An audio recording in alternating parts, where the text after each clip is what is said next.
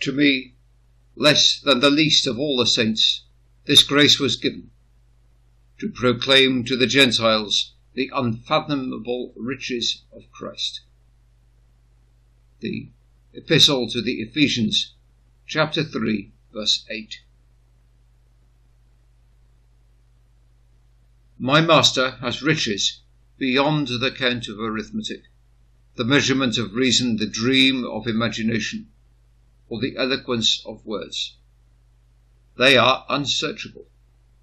You may look, you may study, you may weigh, but Jesus is a greater Saviour than you think him to be when your thoughts are at their greatest.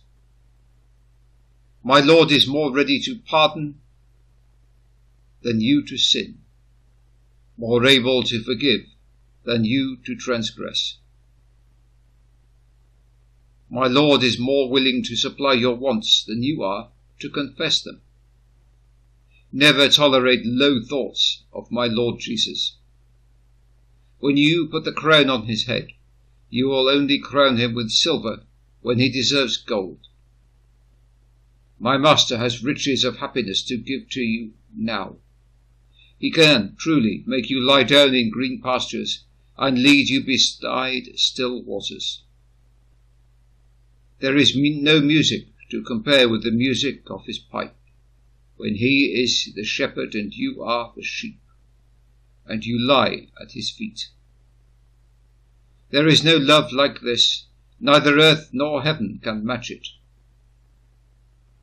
To know Christ and be found in him, this is life, this is joy, this is marrow and fatness, wine well refined.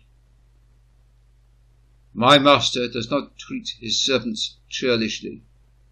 He gives them to be as a king gives to a king.